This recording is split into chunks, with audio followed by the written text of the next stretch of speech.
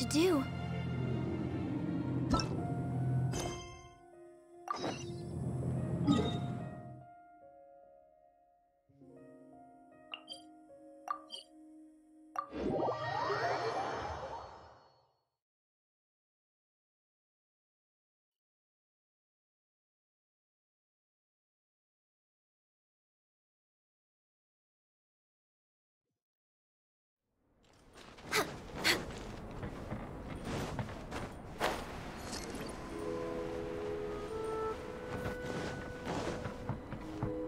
We're way behind schedule.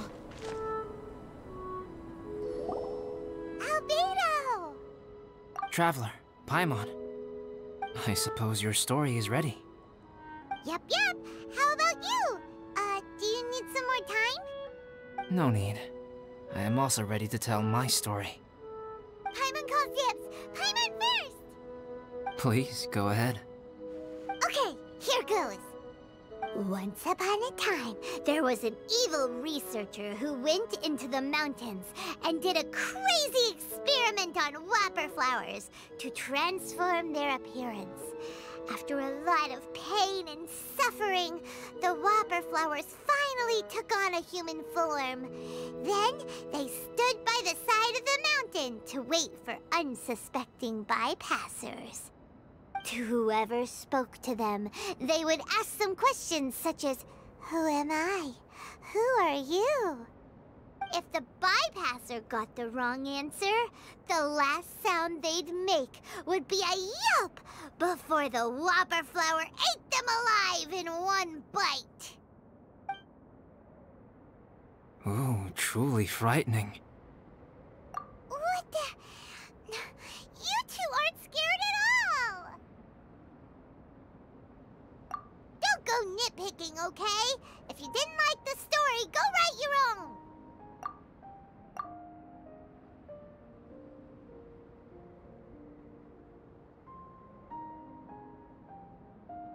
In other words, the whopper flowers would ambush and then completely replace their victims. And then what? Go back to where the person lives? Enter their home? Eat their whole family? Paimon made up this story, but now Paimon's the one who's scared by it. It's a good story. Oh, may I write it down? I may bring it up in future conversations. What for? Just to scare people with? Yes. You've got a real mean streak, Albedo.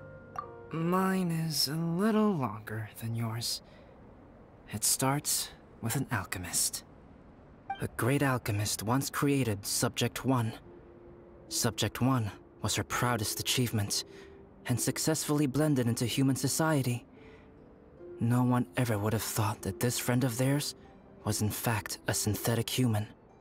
However, unbeknownst to Subject 1, the alchemist had tried the same experiment many times before he had come into being. Some of the rejects from failed experiments had been discarded, but had not died. Subject 2 was one such failed experiment. He was swallowed by a great dragon that came to rest upon a snow-swept mountain. Many years later, he was resurrected by the dragon's mysterious power. He saw all kinds of people on the mountain, including Subject 1, who had somehow miraculously blended in among them. Never in Subject 2's wildest imagination had he thought it possible for experimental life forms such as they to deceive everyone so successfully. He saw the way humans accepted Subject 1 as a friend, witnessed their affection as they addressed him by name. This was what Subject 2 wanted. Now, all that Subject 2 desired was to replace Subject 1 and take the joy of his existence for himself. This is giving Paimon the chills. So scary. Subject 2 began to unfold his plan. He stole Subject 1's books and notes and studied all that Subject 1 had learned from the alchemist. Subject 2 was highly intelligent, and he learned quickly. He changed his face into an exact replica of Subject 1's face. Then, he found a plant with mimicry capabilities and transformed it using dragon blood and alchemy. And so, not only did Subject 2 transform his own appearance to perfectly match that of Subject 1, he also created a third entity, Subject 3. What?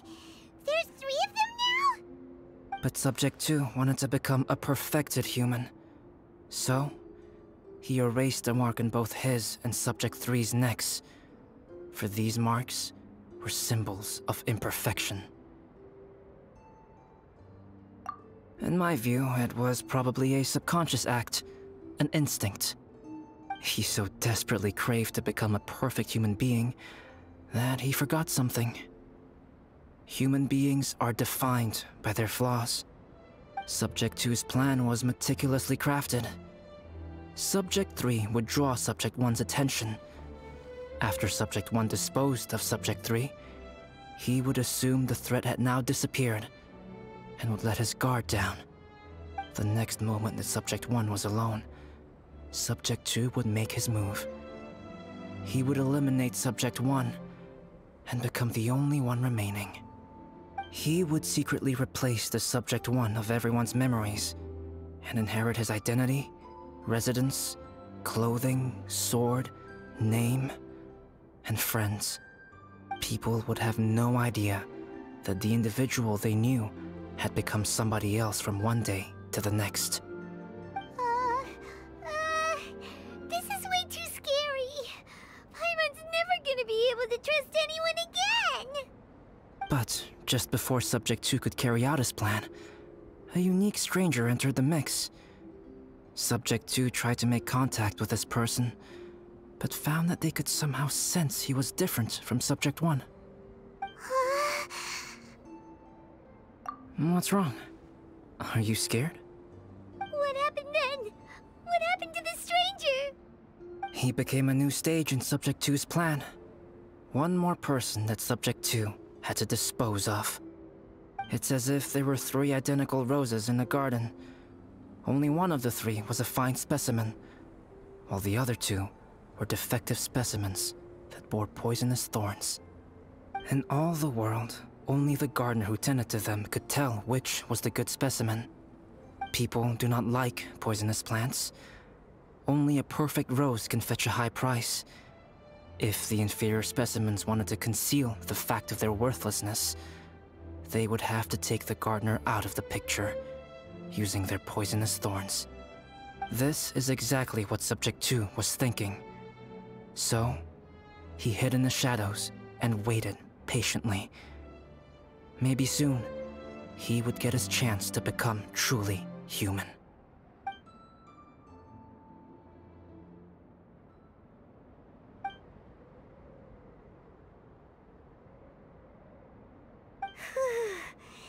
That was intense! So what happened after that? Did Subject 2's plan succeed? Paimon can't bear thinking about it! Fortunately, it is just a story. And even in this story, Subject 2 did not succeed. But you can never let your guard down on Dragonspine. Monsters mutated with Durin's power and blood are also creatures of Rhine-Daughter, just like me. I'm glad to hear that. It's okay. I know what I am. You and I are both different, so there is no need for me to hide the truth from you. The only thing is that sometimes, when I think about how mighty the power of alchemy is, I feel so small. As beings who set foot in this world, how arrogant are we in desiring to control our destiny and in desiring to create? Is creation an arrogant act, Traveler? If not, why do we call the ones that created us and control us gods? If it is, then what qualifies us to call ourselves creators? How far must we take our reverence and respect, and what purpose does it serve? Nothing special, but whenever I think about it, I feel a twinge of grief. Poor Traveler. Are you here? Hey, is that Amber? Thought we might find you here. We're here to deliver a message from Cyrus. There's gonna be a big event down at the base camp, and they want you there too, Traveler. Winter camp is nearing its end. Apparently, even provisional instructors are required to attend. Looks like we need to go, Albedo. Bye for now. Then I won't keep you. I have some things to attend to here, so forgive me for not seeing you down. Don't worry about it. There have been no issues getting up and down the mountain recently. Is everyone ready? Let's not keep them waiting.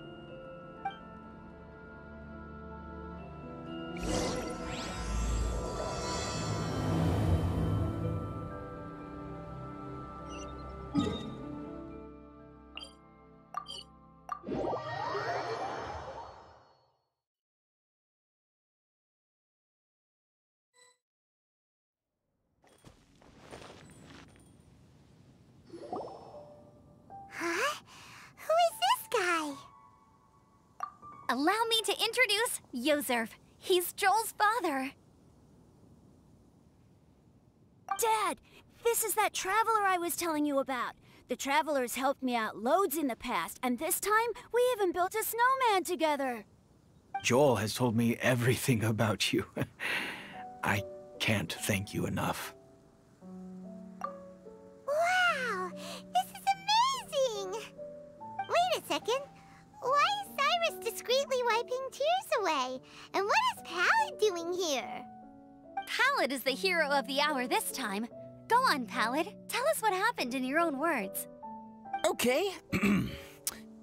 The weather was fine on that fateful day, and I had a feeling that Lady Luck was smiling down on me. So I trusted my gut and set off to explore somewhere new, somewhere dangerous. Because where there is great danger, there is also great treasure.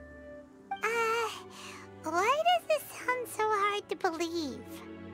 But I had only been away from the group for a short while when I fell down a slope and just started rolling. Uh-oh.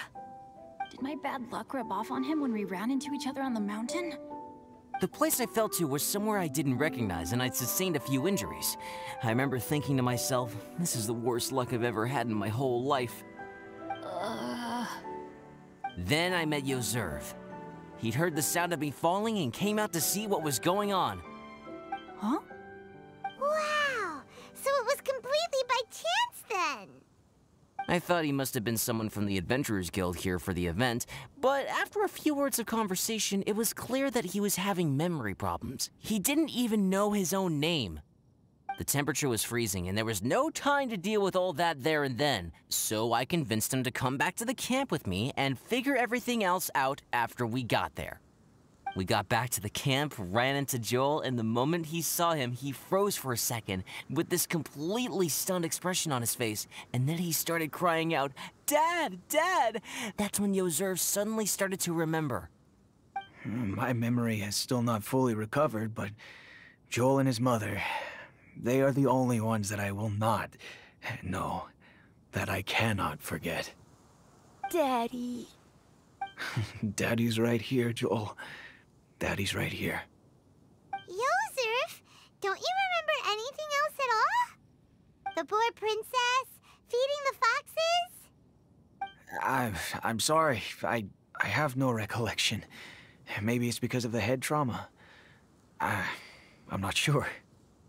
I woke up and found myself covered in blood. My things were gone, and there was nothing to indicate who I was or how I got there. I crawled into a cave and settled in for a slow recovery. After my legs and feet were a little better, my hunting skills were what kept me alive. Dad, I was so worried about you. I'm all right now, Joel. Oh, don't cry. Daddy's not going anywhere. I'm here to stay. Oh, this is good. This is good.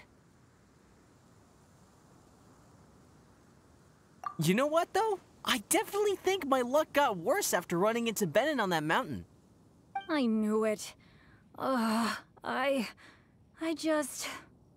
No, I just meant if it weren't for you, there's no way I ever would have run into Yozerv on a mountain this huge. Besides, we got back safely, didn't we? So don't blame yourself. Maybe sometimes miracles can only happen when you get just unlucky enough. Pallid. When did you become such a smooth talker, huh? Huh? Am I? I was just telling the truth. Oh, yeah. I want to say thank you to the Traveler, Uncle Cyrus, Auntie Eula, and Auntie Amber. Thanks, everyone. You all helped look after me, and I will always remember it. But I guess I can't take the snowman with me, or it'll melt once it leaves Dragonspine. It's such a shame. Oh, I can help with that. One moment. Huh? Eula? Here, take this. It's powdered rime. Just add it to your snowman, and it will never melt. Wow! Really? Oh, this is awesome! You're the best, Auntie Eula! Dad, I have an unmeltable snowman now! How cool is that? How can I ever repay you all? Thank you all. Thank you from the bottom of my heart. Dad, I want to go move the snowman. Can we do it now, please? Okay. I'll be leaving with Joel now. I'm sure I'll see you all another day. Very well, very well. It's time for Pallid and I to have another discussion concerning his breaches of adventurer discipline. Huh? But Cyrus, I think I kind of made up for my mistakes this time, you know? See you guys! Oh, I made this for you and Amber. Think of it as a winter souvenir. Aw, are you sure? This must be really important to you. Come on now, just take it. No need to make such a fuss. Wow! Now our snowman won't melt either! Great! You're welcome. Just keep it. That's all I ask. Amber and I have some business to attend to now. See you later. See you! Everyone's gone. Seems like they've all got their own stuff to do now. Oh! You know what? We've been on Dragonspine all this time, and somehow Paimon still forgot to ask Albedo about how to make a fruit juicifier machine that could keep the juice fresh. Maybe we should try Timaeus again. He does seem pretty eager to please after all.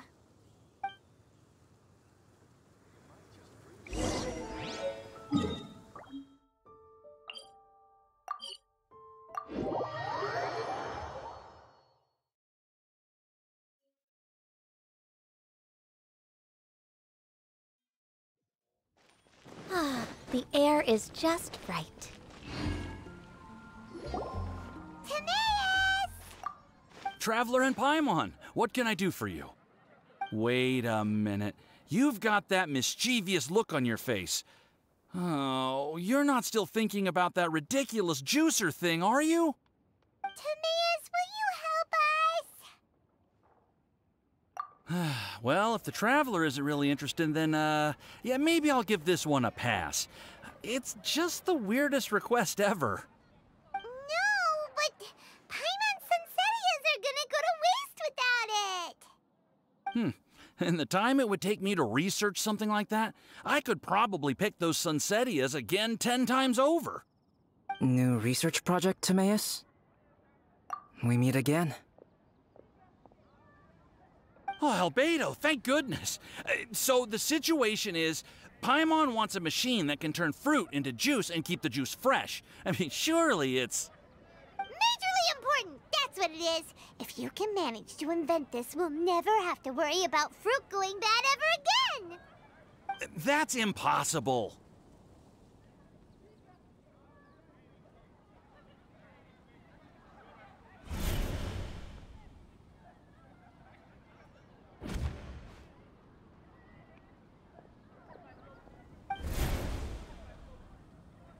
Turning fruit into juice is not hard. But keeping it fresh is more difficult. But if you simply want to keep the fruit from rotting, there are many ways to achieve this. Right, Traveler?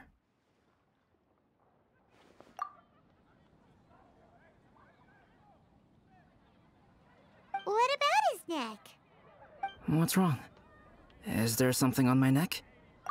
From the look on your face, it's as if you thought I just played a practical joke on you that was in exceedingly poor taste.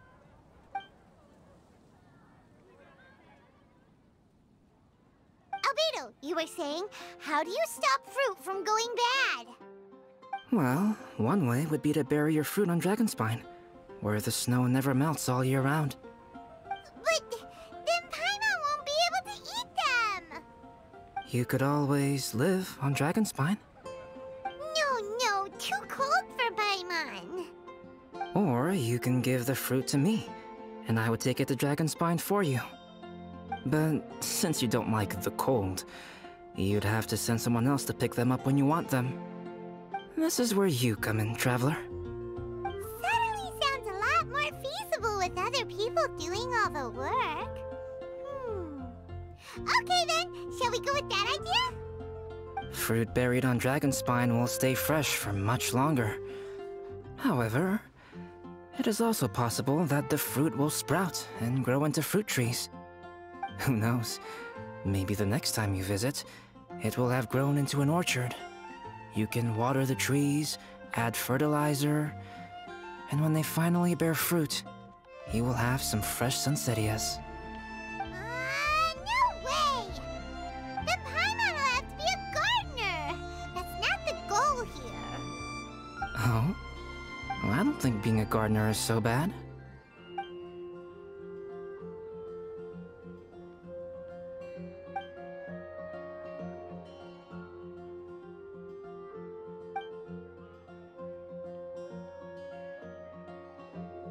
Albedo! Stop trying to get your hands on Paimon's super sweet Sunsettias!